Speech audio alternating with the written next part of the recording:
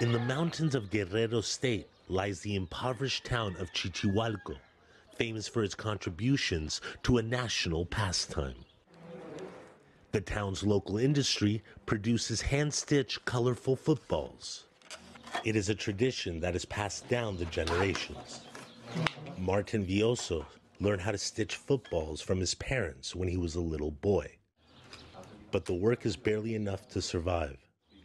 He only makes 50 cents per ball, and on average produces just 5 of them a day. Still, he has no choice.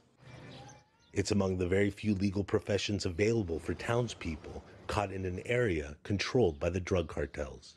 Here, there are only seasonal jobs, like now, when the corn harvest comes. And when that's over, the only job is to make footballs. In the 1960s, the town was the top maker of soccer balls in the country. During its production peak, there were more than 70 workshops that produced tens of thousands of balls a month.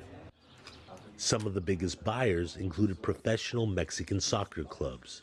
But Chichihualco's hometown industry is in trouble. Since the implementation of the North American Free Trade Agreement in the mid-1990s, most Mexican clubs stopped purchasing soccer balls from producers in this town.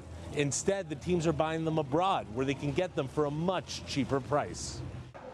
Most of the balls come from China, which has taken control of the market. Balls from Chichihualco can cost up to 2 times more than the ones from China. Now, after several decades, there are only 15 workshops left. Humberto Alcaron once had a thriving business that supplied balls for the Colibríes de Morelos football team. Now, his business focuses mainly on recreation, if anything at all. The business is getting worse. We have been waiting for 3 months, and there has been no clients interested.